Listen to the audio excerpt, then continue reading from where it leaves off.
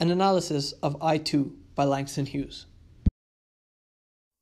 I too sing America. I am the darker brother.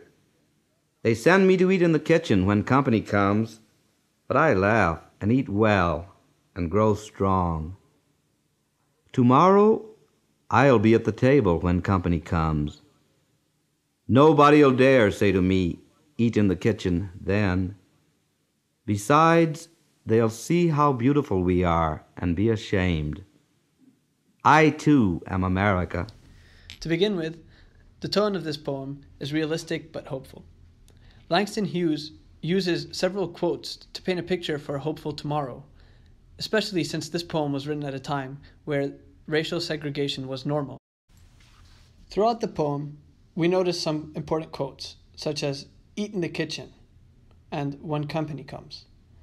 And this is quite common for the time period in which this poem was written in, and illustrates that many people of color were not allowed into establishments where their white counterparts would be doing the same exact thing. Regardless of this, the narrator used quotes such as "they'll see" and "tomorrow I'll be at the table" to illustrate the hopefulness that is described in this poem. Let's dive a little deeper into segregation. The quote "eat in the kitchen" relates back to the Jim Crow laws, which legalized discrimination. Many people of color were prohibited from eating or drinking with white people. The people of color were sick of the segregation, but are still hopeful for a better tomorrow where people are ashamed of themselves. Another historical connection between the two poems is exhibited in Walt Whitman's I Hear America Singing. In this poem, he illustrates how each American contributes individually and uniquely to what it means to be American, regardless of gender. And this suggests equal recognition, which is also shown in I Too Sing America. A quote that we can look at here is, each singing what belongs to him or her and to no one else. And what this suggests is that gender here is not an issue. This can compare to I Too Sing America, where color is an issue. Let's take a step back and look at a different idea. To do this, we'll look at the quote, I am the darker brother. And we'll compare it to W.E.B. Du Bois's work, where double consciousness is clearly shown.